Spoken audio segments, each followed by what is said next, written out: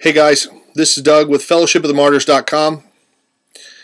I'm making a video coming to you here from Liberty, Missouri again in my room tonight. It's about midnight. Finally slowing down for the day. We got a brother drove in from Alaska to see us. We've got people here from Florida and Texas, New Jersey, and Latvia, and all over. God continues to roll. It's getting hard for me to make videos as often as I would like. I know that there's a bunch stored up that need to be made that have been getting kind of put off, and especially in response to requests that people have sent in about specific topics that they want covered. I took about a week off and during the Feast of Tabernacles and just kind of stayed in my room and prayed and fasted, finished a book about the dad filter that's going to be available on the website soon. As soon as we get the cover done, proof it one more time, and then it'll be out there and available. And hopefully the other books will all get proofed in the next week or so and be on Amazon.com and on our website where you can order them.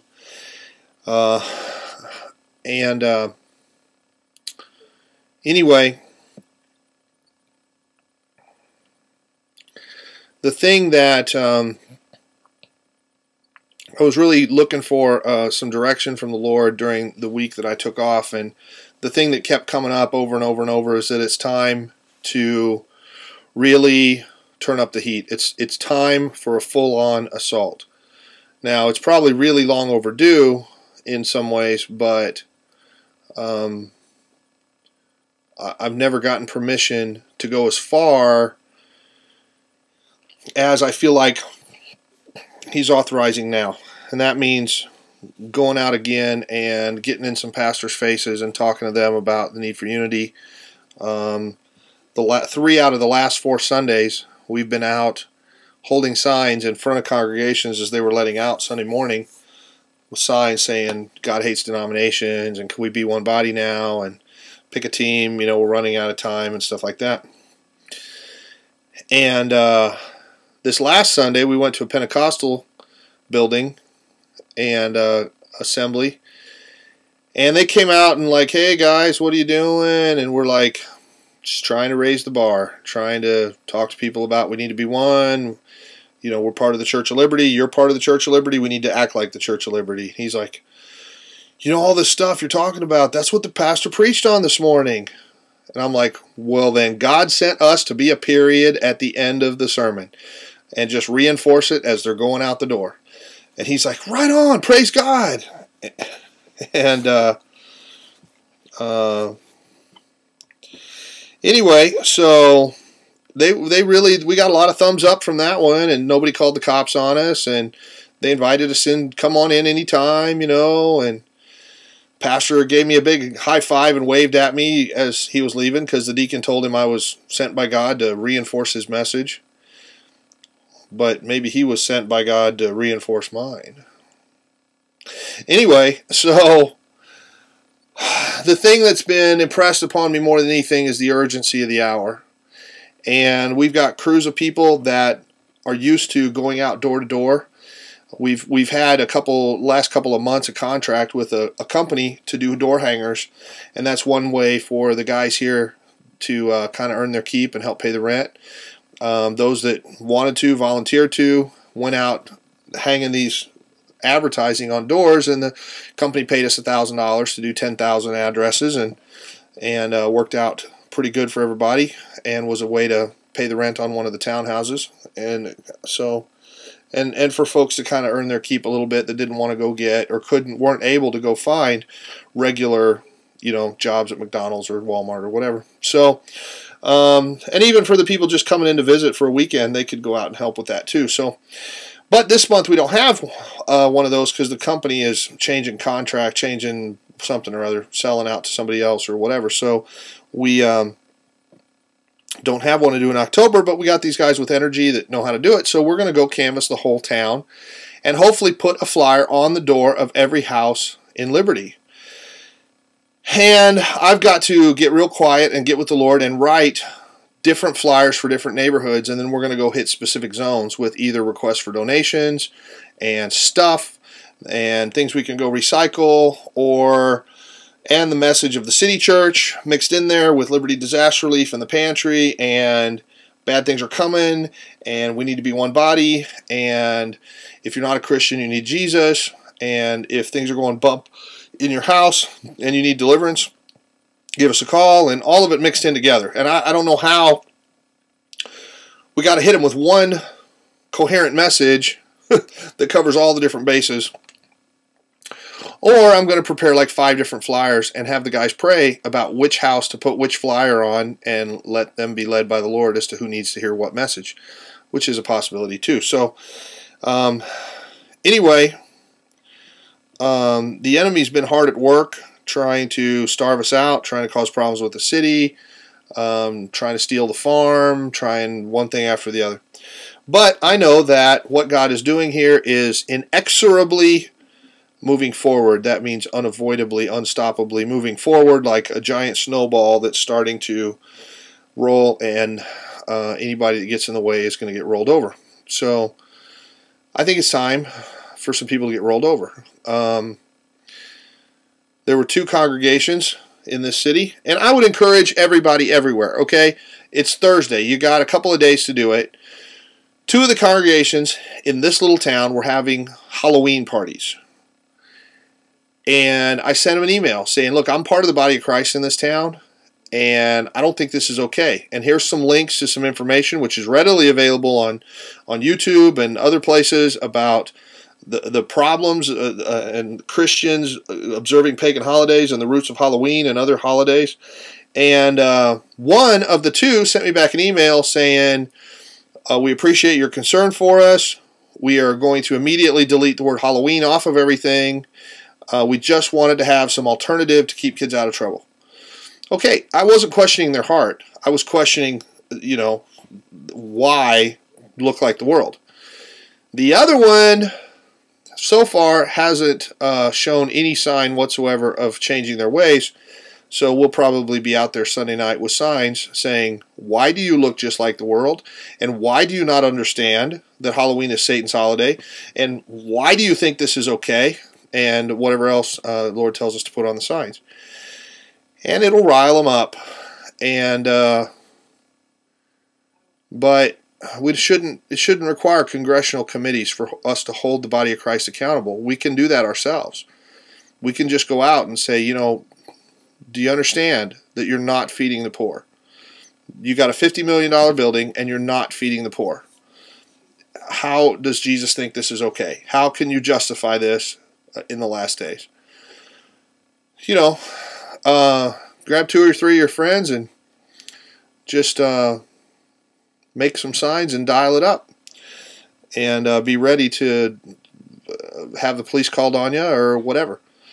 Some of our guys went to a Wicca meeting, and they were all excited to go, and nothing like high school, college age students. So it was like privates at boot camp that finally get to shoot with live ammo.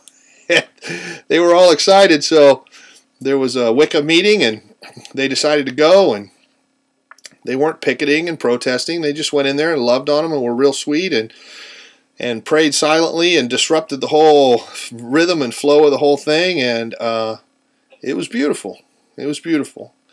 And they riled some things up, and I don't know what kind of pushback we might have, but they were invited back, and they were very sweetly received, and universally felt like it was much less evil than some of the institutional churches they've been thrown out of for doing pretty much nothing but trying to speak truth.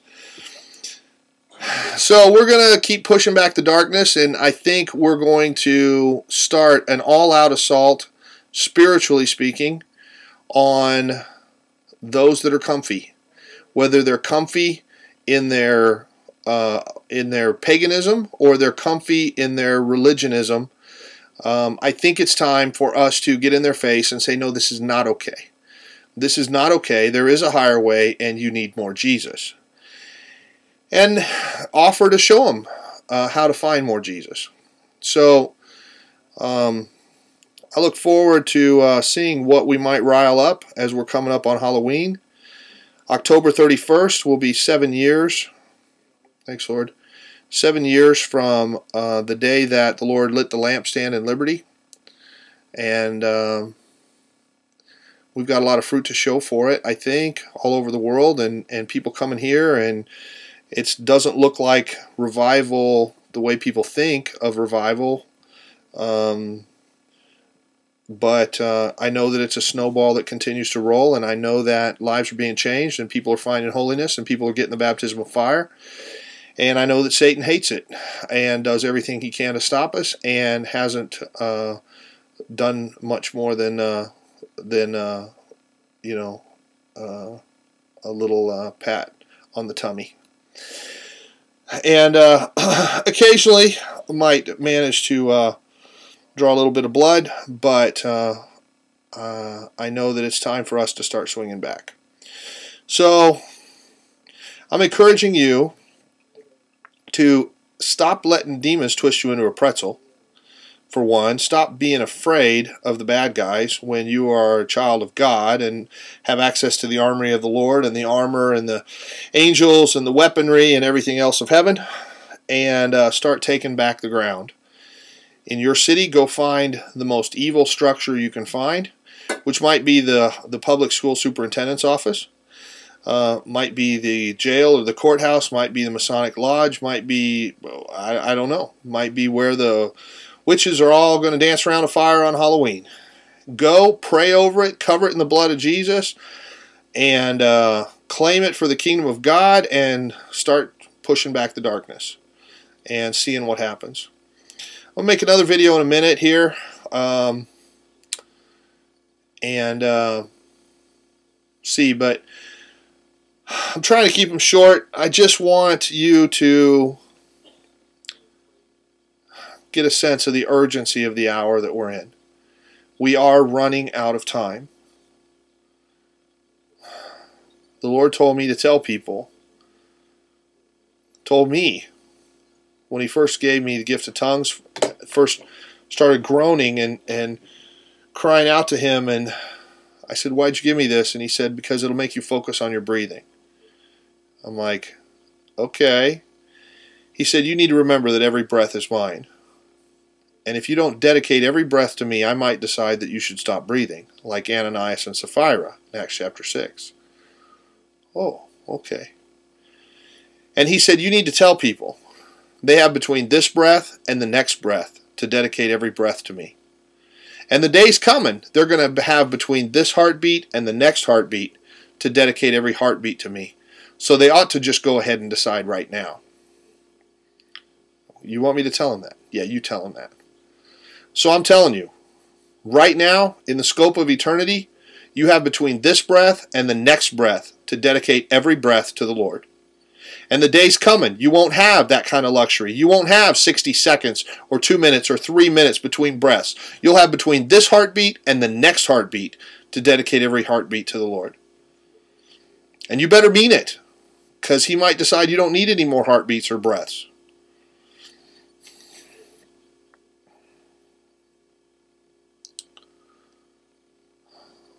I want Him to come, tie up all the loose ends, and get this over with. It's just getting uglier by the minute.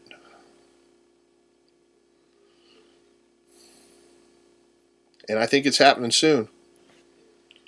I don't mean soon in the next 2 weeks, Comet Elenin sort of soon. I mean in the you better get your act together right away, because you don't know when you're going to get hit by a bus, and tomorrow could be your day soon, but I think we got a handful of years left for the world. But I know my clock's ticking, and I'm on a short clock, and I got to go 200 miles an hour like my hair was on fire, because I know we're running out of time, and there's a lot left to do. And a lot of people that aren't obeying, that aren't in position, that are scared of one thing or another, that won't lay everything down, and it's not good. But the Lord's going to have His way. If He has to have us go get the Wiccas because the pastors won't come, whatever. And we'll get them all straightened out, get them all good and shiny, get them loving the Lord, and they'll understand that the battle that we fight is real, and that the devil's real, and that we need to be armored up. And anyway, thanks for listening. I'm going to get this uploaded and hopefully make another video yet tonight. And God bless you. Contact us at fotm@fellowshipofthemartyrs.com. If you want to donate and help what we're doing, you can PayPal to fotm@fellowshipofthemartyrs.com. If you want one of the books, you can go to cafepress.com/FOTmartyrs, FOTmartyrs, cafepress.com/FOTmartyrs, and order the books there or download them from the website. We're still rebuilding the website, getting all the videos uploaded, but the books are there, and you should be able to access those now. Thanks for listening. Lots more coming soon. fellowshipofthemartyrs.com. God bless you.